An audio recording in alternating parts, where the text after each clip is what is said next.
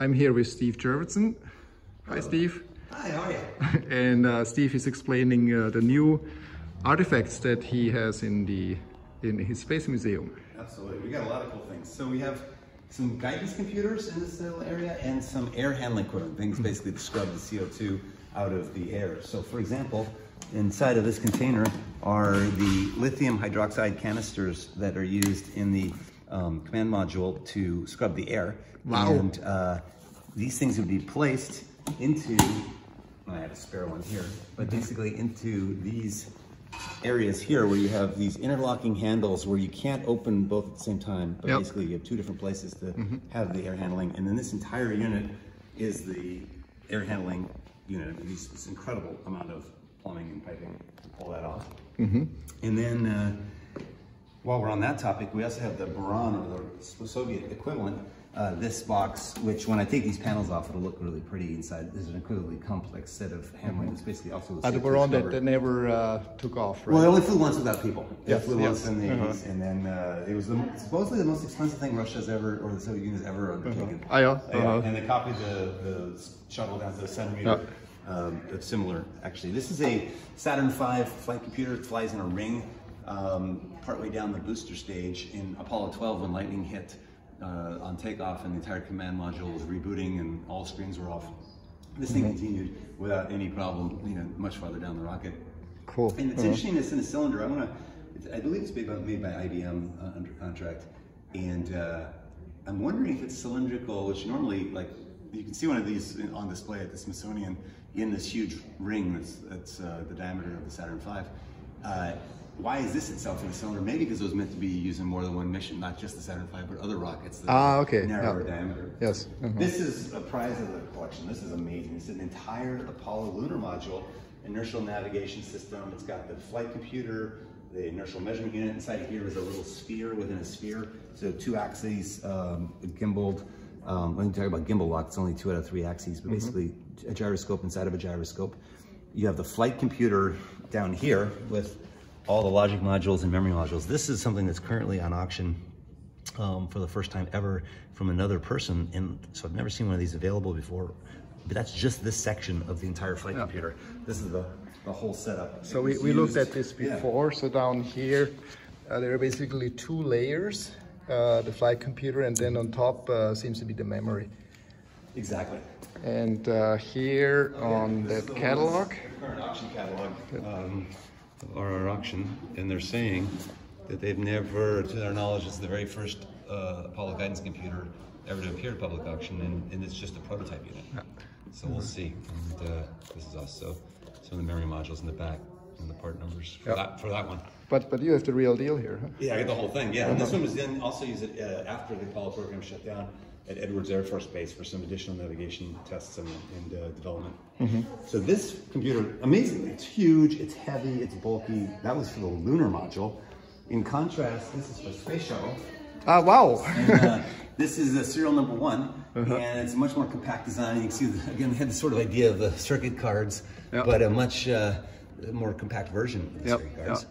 And then 2 other really cool artifacts. This is an entire sort of sextant and navigation star tracking system that actually flew on AS-202. It's one of the early Apollo missions. This was the first flight specifically to test this equipment, and basically this was the design that was used on all the subsequent Apollo missions to do navigation and star sighting. This is like a baffles, sort of like a shock absorber, and this is the sextant inside. So this, yes, I understand now. So actually, you come around here, you can see the labeling of it. Apollo Guidance and Navigation System Optical Unit and Flight 202, AS-202. This was our first attempt to get to space. This is the sort of ribbed tin can of the early capsules. The S was from the words United States. It's the S from the United States. And this thing only went up about a foot or 2 and then exploded. So it's a piece of wreckage from that. Those are pretty much the interesting things here. Oh, here's something you can show on this and navigate. Small model here. Oh yeah, a model of it. But you can see some of the controls here that are kind of interesting. You've got your suit pressurization and depressurization, because you would hook, not only would this purify the air inside of your let's say your lunar module, I believe it was actually in this case, you could actually hook your suit up to it as well. And you have all kinds of coolant controls, and you can basically see all the different elements here that make this as complicated as you can see. So cool. Yeah.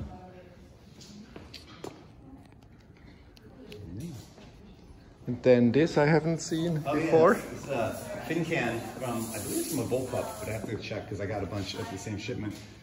Really lightweight, nice structural material. This whole thing, you can lift pretty easily. I haven't put a design yet. You know, making a tabletop. Ah, that's cool. Yeah. Absolutely. That's very cool. Oh, and there's a full catch jumping. What is that? The full deck in the Apollo command module. These are the 3 seats that you know, the astronauts would be sitting in. Yep. And I actually have the joysticks, you know, the translation control assemblies as they're called, that I'm going to attach each of these. So I have the full control setup here for that. Which should be pretty fun. Very cool. And that 6-point seat belts. Huh? Yeah, exactly. Yeah, I think that connects, see, into the top here? Yeah. Yes, That's like on aerobatic planes.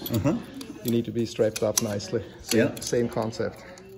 Let's see if I can get that in there. That's not, something's locked up in there.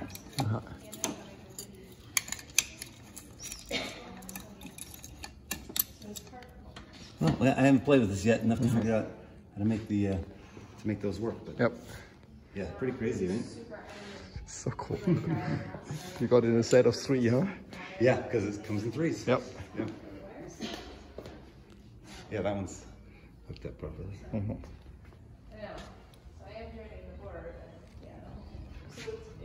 Cool. And that one I've seen before. Which one? That one. Yeah, the RL10. Can you explain a little bit? 59, first flew in 63. It's still to this day, until the Raptor engine starts flying from SpaceX. This is, but I guess you can say it is flying. This is the highest ISP in vacuum engine, I believe, to this day. Yeah. It's, and they actually push fluid for cooling, huh? Exactly. It comes down and then back up again, and that keeps this bell from melting. Overheating, yeah. So instead of an insulated layer, you use the cryogenically cooled fuel, and you get 2 benefits. One is it keeps this cool and from melting. The second is the phase change from liquid to gas of the fuel drives the turbo pumps. That's a very powerful expansion from liquid to gas. Yes. And it drives the turbo pumps to force the fuel into the combustion chamber. Yeah. But when this is at full thrust, it's hotter than the sun internally, but icicles can simultaneously form on the lip. Really? Yeah, so you can have icicles forming on the lip. Crazy. It's hotter than the sun right there. That's crazy. This is brazed together with silver. And each of these tubes actually has to pinch down. There are cylinders down here, but then they pinch down to an oval. That's how you get the shape. And then they see how they cross weave out back to circular again, and then pinch down the oval again. So it's very complicated, actually, technique to turn tubes into a bell. Yeah, that's very. Because imagine if you just put the tubes, you get a cylinder. Yeah, exactly. Right? So that's very expensive manufacturing. It is, very much so, yeah. In fact, the process engineering of how they did that, they manufactured many, then they did this analytical, I think X-ray analysis of each one, and then they used computer models to match pairs of tubes together so that their internal flux and flow would be about matched, and you wouldn't have like some flowing better than others, and you wouldn't get hot spots. Okay, But compare the complexity of this, everything, the valves, the turbo pumps, to this, which is the Lunar module descent engine. Much simpler design because it has an ablative or insulative layer on the inside. So it doesn't run fluid through here. It just relies on an insulator. And it just has 2 fluids that when they combine, there's a single butterfly valve. Come this side when here. They open, these 2 fluids go in. And when they contact, they ignite. They don't need an electric igniter. They don't need anything else. So you just basically open a valve, pressurized fluids go in. And what's the fluid? There's hypergolics. There's NMH, I believe, and I can get you the exact names. I've forgotten now off the top of my head what they are, but they're toxic. So you don't typically use them unless you're Russia or China doing ground vehicles. They're usually used in space for various thrusters, attitude adjustment thrusters and such, where you want a simple, small engine, but rarely for thrust. This, though, when you're landing on the moon or taking off from the moon, you can do it quite easily. And so in this case, there's a descent engine. This is the TR-201 variant of that was used after Apollo for some additional uses. Yeah. This engine's an X15 engine. You can see the tubes again. X15? Wow. Yeah, X15. Test fired on the ground quite a bit. In the combustion chamber, obviously it's upside down. It's kind of small for X15. Yeah, isn't that amazing? Yeah. Yeah. But that's the boy. And the same concept here for cooling. Same concept, yep. That, by the way, is a windshield from the X15, specifically from the one that holds the record still for Mach 6.7 flight. So they switched from a trapezoidal to an oval frame, and the reason this is not with the airplane that's in the museum is because they also replaced them after each flight. So they had one of the earlier flights of the X-15 after landing, because of thermal expansion coefficient difference between the glass plate and the inconel X frame, it shattered the glass. Now, oh my God, that looks terrible. Luckily, post-flight, they're like, we need to be careful. These things are getting super hot and it's creating a lot of stress on the windows. So we'll switch to a smaller oval window and we'll replace them after each flight. So that's why the specific one from that flight, and nothing's flown faster. No airplane, no fixed wing airplane has flown, or any kind of wing. No piloted, no human piloted airplane has gone faster. Faster than that one, Still the record. And this pump here? Oh, that's a turbo pump from an Atlas. It's so heavy. So this is the thing, kind of like what I was talking about there, where you have something that needs to spin and jam the, oh, actually in this case, I can show you like this, rotating more easily because of the axis on the ground. But basically this would be the pipe. This thing would be spinning inside there and jamming fuel in. The general engineering challenge is you have a lot of pressure inside a combustion chamber because it's, a rocket engine under thrust. You need to be stronger pressure to get the fuel in the first place. This is a Russian scramjet engine, the thing that gets the scramjet going. Called KHOLOD. Again, very complicated, similar function. You can see what the bell is sorted down there. You can see like how much stuff hangs over and around some of these engines that are, like in this case, a lot smaller than the X-15 engine. Wow. This is a kind of a really fun solar panel, a spare from the Lunar orbiter that they flew in the 60s to map the moon in detail and take photos and send them back to Earth. The way they sent them back to Earth, because they didn't have digital photography, is they literally developed film on the satellite in orbit around the moon. That's incredible. Had a separate raster scan beam, 5-micron beam, to then beam the data back, kind of like a television signal. Of the photo. But yeah, that's crazy. And this is a solar panel from that. From that Lunar orbiter, a spare that didn't fly. They always build spares because, like, if something blew up on launch, so they need another one. Spare part, yes. Very cool. Sound rockets new. Mercury spacesuit you've seen before. Yeah, let's look at the spacesuit again.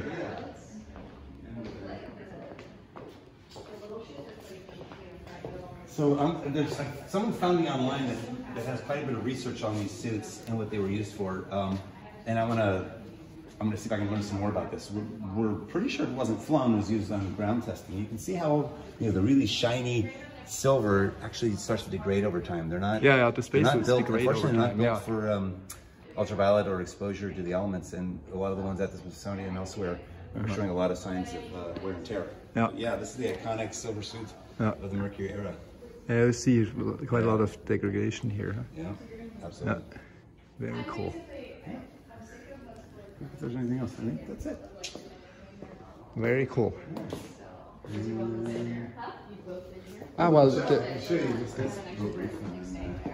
lot of things that have flown to the moon, the armrests from the Apollo 17 capsules temporarily used when landing, like literally removed from the lunar module of Apollo 17. Underglove worn by Buzz Aldrin on the surface of the moon. Slice of lunar rock. That almost got auctioned off at Tripoli. Remember? Oh, really? By accident. Just as a joke, she was holding it up and saying, "No, can't do that. Can't do that." This is new. These are helmet. The Snoopy cap, as it's called, and the CCDM, or the headset, the blue thing that's underneath the brown. That blue one actually was used on Apollo 15. It's Jim Irwin's personal flown headset, which means it was used on all the first rover drives of the electric car on the moon. So that blue thing that's on both sides, that literally was on the rovers of Apollo 15. Those were literally used on Apollo 16, as well as some other stuff I've got from that mission. That was where I started my collection. This is stuff from Goddard, wreckage from some of the earliest, all three of those objects. The thing in the background, ceramic part of the nozzle, and others were used basically in the earliest research of liquid fuel rockets back in the 30s. Do you know what happened? Why I'm not sure how it's corroded over time. like I have to look, but these literally date back to the 30s. Especially that stuff in the background. Maybe perhaps used in some of the very first attempts to launch rockets in the U.S. Wow, that's cool here. Space suit oxygen. Yeah, that's in the backpack. Yeah, the big backpack. Up near the top, and it's usually covered with white, but here you can see what it looks like underneath.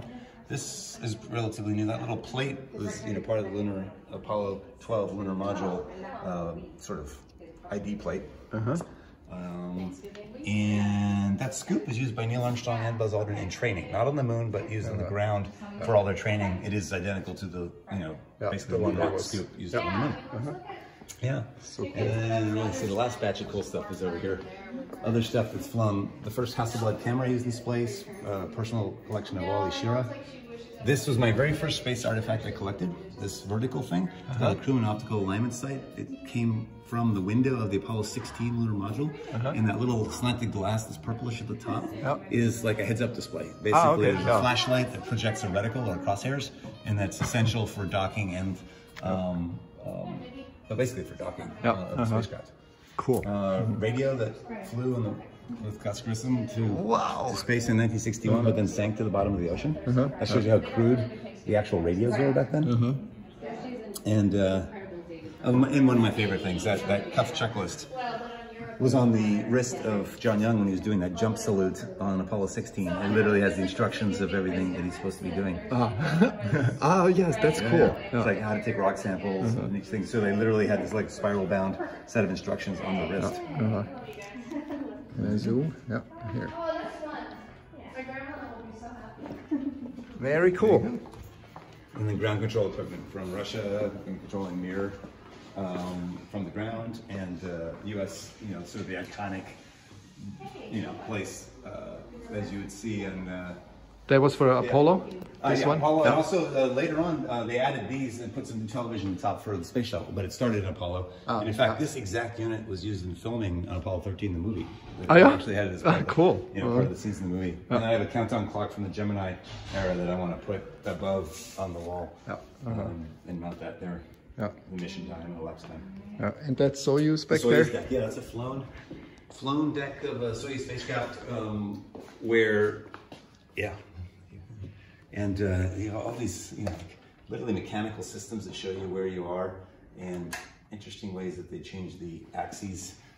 Instead of having two scales, they literally just change the numbers. And you have, this is actually kind of clever too. You can change the what's on your easy way to show this, like what's on display, and then it's very. I'm still trying to figure out how that works, but it's very different mechanical control than I'm used to. They have real sort of cross points of lighting up functions. So they have, instead of rows and rows of buttons, they have like a combination of this and this. Obviously lights up there. And even when they've upgraded this over time, they replicated that functionality on a touchscreen. It sort of dates back to the earliest designs. This is one of the earlier models. Do you know the reason why they chose that kind of interface? Just so that you have less buttons. So imagine instead of 100 buttons, you could have a 10 by 10 row. Right. So in this case, 1, 2, 3, 4, 5, 6, 7, 8, 9. So 18 by 1, 2, 3, 4, 5, 6, 7, 8, 9. Strangely, there's 9 instead of 10, but like 9 times 18. So like tongue. Got it. Basically code things. And it's just simply simply the wire interface to have combinations like that. Very cool. Yeah. Well, the Gina engine, that's actually, I don't think I've seen that yet. I haven't written about that, but that's like the docking target in Gemini when they were practicing docking and undocking. This is the engine that was on the unmanned cylinder that was the target of docking. Very cool. Yeah. And window here from the lunar module, sort of like the iconic eye, the triangular windows that you look through as you're landing with angle of attack indications in a Planet Labs Dove satellite that survived this massive explosion. That's one of those. It's literally got tossed and landed on the beach. I've seen photos of that. Exactly. Wow. And then when sunlight hit the solar panels, it tweeted out "Yo," to Twitter, and people are like, "What? How could the satellite have survived this massive explosion?" It was basically unharmed. It's pretty amazing. There's a nice pattern sounding, here. Yeah, I'm not entirely sure what caused this this effect. Like artwork, from an Araby 150. Here, yep, Araby 150. Yeah.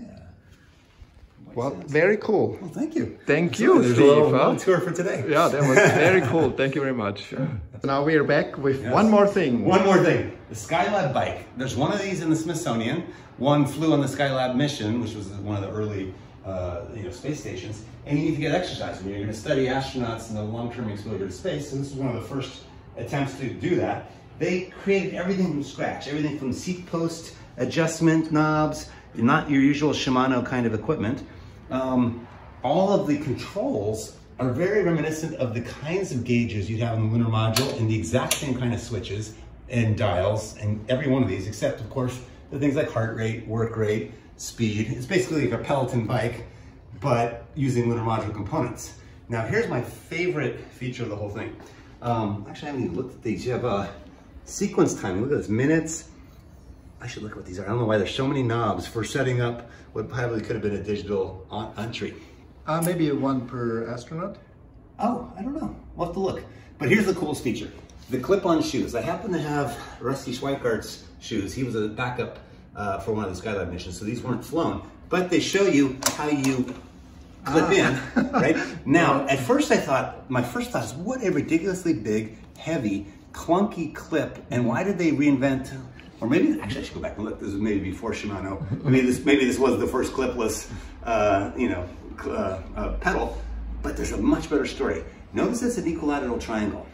Yes. And it goes in here. So I thought at first this is just for this, but if I then saw a photo of Skylab, the entire floor at every level is a grid of things you can clip into. At any of three angles. Yeah, that makes sense. So you can clip your feet in, right, in zero gravity and be locked in. So basically these shoes were not just for the exercise bike. They were for clipping in wherever you needed to clip in. To do work, To do work. And they were in this grid. And it makes a perfect grid because a series of equilateral triangles, of course, doesn't have any space wasted. So it's all triangles everywhere. And I thought that was brilliant. Wow. And they just clip in the same way okay. as you'd expect. Just sideways. You go in and rotate. Yep. Isn't that fun? Very cool. Yeah. Yeah, and there's literally one of these in the Smithsonian, and this is the only other one I know of. They always had spares in case something blew up on launch. So they have extras of everything. Very cool. Thanks, Steve. Thank you. Peace.